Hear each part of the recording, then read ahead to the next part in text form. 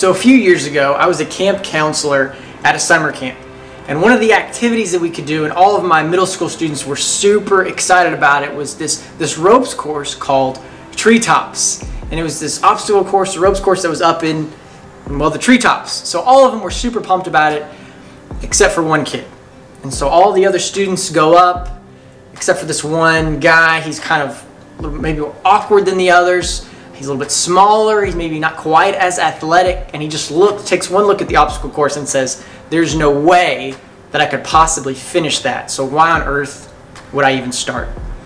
And so after, it seemed like, hours, which it really wasn't, but it was hours of really trying to convince this kid, hey, you can do it, you can go up. But the thing about it up is you have to go in groups of twos. You can't just go up solo.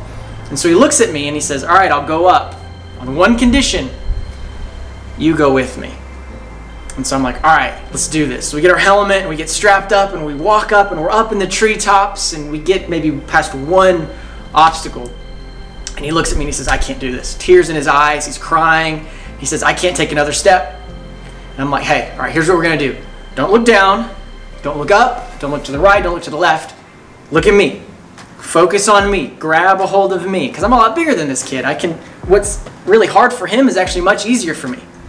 So I tell him, grab onto me, we're going to get through this. We're going to make it to the end. And so we finally get through. He clutches onto me. We get to the end. My shirt is soaked in snot and tears, but we did it. And so as I reflect on that moment, as I go through life and as I enter into troubling seasons, I want to look more like that kid, which may seem kind of odd because he was kind of scared and he cried. But in that moment, what he did is say, I know I can't do this on my own.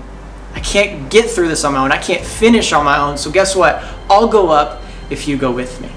And that's how we need to approach our relationship with Jesus. As we enter into these difficult seasons, as we enter into these seasons that seem to not make a whole lot of sense, and we see the finish line and don't think, hey, I don't think I can make it to that. What we've got to do is cling to Jesus. It says in James, hey, draw near to God, and He's going to draw near to you. So what we need to do in these seasons that don't seem to make a lot of sense in our heart is we've got to cling to Jesus, because we will make it to the other side. And maybe you've got to soak Jesus' shirt in snot and tears, but you're going to get through it.